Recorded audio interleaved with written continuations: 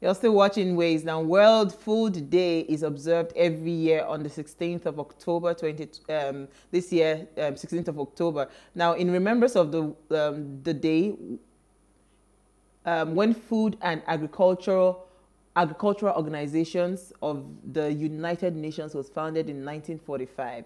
Yeah, that's what it was created for.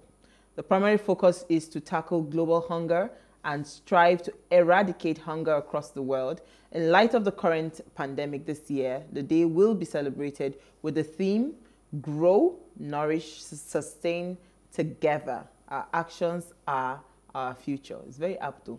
It's very In fact, apt. it's even in line with this protest. Our action, our future. Yeah, but food is a serious, access to food is also a serious issue here, and it all goes down to a long talk. So today we're not talking about food, but it's really, really serious. Not just access to food, but even the food getting to the people that it should get to in a state that people can consume. Because we have these complaints where farmers go that before they could even get their food to consumers, more than 50% of it is wasted. Then even, I'm also happy about the reawakening of a lot of people going into agriculture. You know, a lot of people are going back to the farmland. So it's very important that it's our future. So we have to actually grow. If we are, you're totally right. If we are to stop depending heavily on imports, then we have to learn how to grow our food, but also using the right technology, the right tools, and doing it the right way. Absolutely. Okay, Uti Elu, since you were on Zoom, tell us what you found in the news. Okay, so I mean, these are interesting times, right? So my story is a story that broke yesterday, which is fantastic, fantastic news for Nigeria. And the headline says, Stripe buys Nigerian e-payment startup Paystack. So for a whopping $200+ million, US technology and payment giant Stripe, excuse me, has bought Paystack for just over $200 million. This is an amazing, amazing story. Amazing. I mean, it couldn't have come at a better time. Like, I feel like God just orchestrated this timeliness with what is going on in Nigeria. Exactly. I've always wondered why we don't have unicorns in Nigeria. What we are able to produce as in all the adversity and in as unenabling as our environment is, for me, it's always just baffled me that why don't we have a unicorn in Nigeria? Unicorn is a business valued at least $1 billion. Why don't we have a unicorn? So the fact that the guys of Paystack, Shola and Ezra, have pulled this off is amazing. Entrepreneurs exist to solve problems. They solve problems and they get rich doing it. And this is what these two young men have done. I hope that they will be able to, or that this first one is, as they say, is always the hardest.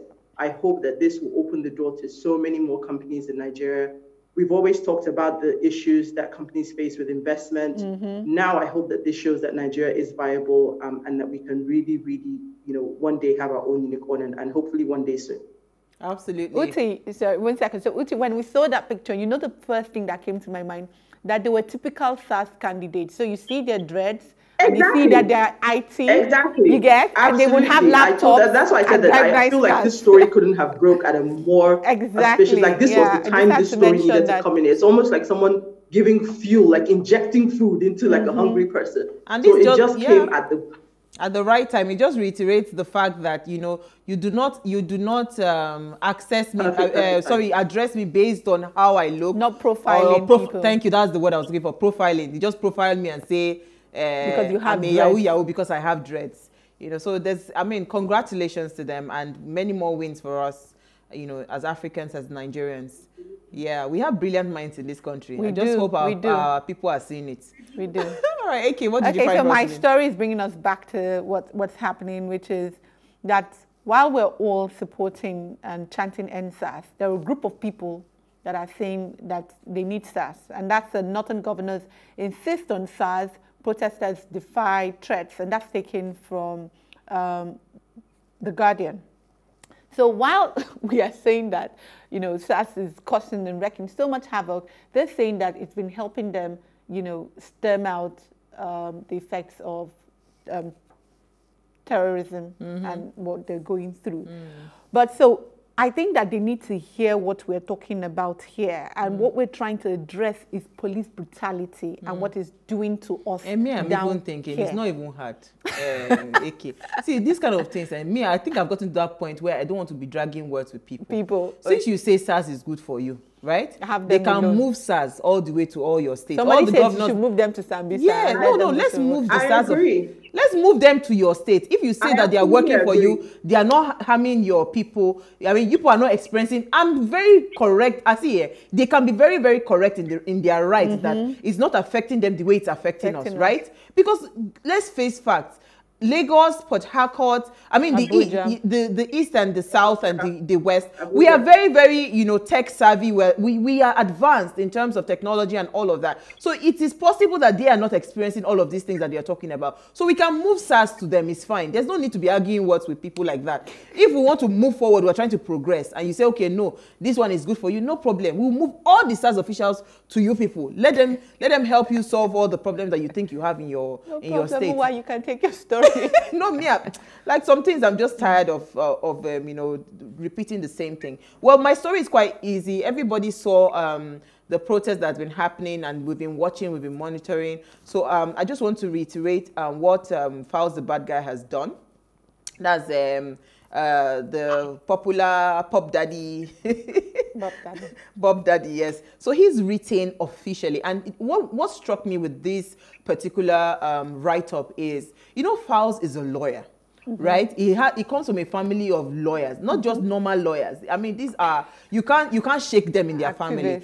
Yes, I'm so excited about this because he went to the street, he protested on the street, he sang several songs addressing police brutality and all of that. Now he has moved away from that to now go to the crux of the matter, which is asking for police reforms and constitutional reforms. I mean, if you read this letter, it's very lengthy, but he now also did a follow-up video to say that, you know what, if you check the write-up, I mean the video, what he was saying about the percentages that are of certain kinds of what's it called? So he was talking about the fund, the fund that has been set for police reforms and all of that. It was set up sometime late last year, but it's not been operational yet. Thank you. And he said something about our Human Rights Commission, that the section that is supposed to even protect us has still not been activated. So if all of these things are happening and we are shouting, it means that constitutionally, nobody can fight on our behalf. No lawyer can fight on our behalf because the policies are not even on ground to be able to support it. So that, you know what I said when I saw that video? I said they've got us looking, and we're looking hard, and we're looking beyond where they think that we would look. And one thing has come out here to say that Nigerian youths are not as lazy as you think that they are. We're very intelligent. And Uti mentioned it when she was sharing her news, that in a world that is very challenging, with the kind of budget that we have for education, the way our educational system runs, to be able to provide, to bring up the kind of youths that we have, then we're really, the tenacity that we have cannot be measured. It's out of this world. It's out of this world. I think we'll just sum it up there because we still have a lot to talk about, especially because we're dealing with the protests and all the, now we hear that they've blocked Third Mainland Bridge. I mean, the whole of the mainland is almost on standstill and all of that. So we're hoping that we'll be able to get some of the frontline protesters, especially in Abuja, to speak to us. But we'll take a break. When we return, we'll discuss the protest. Stay with us.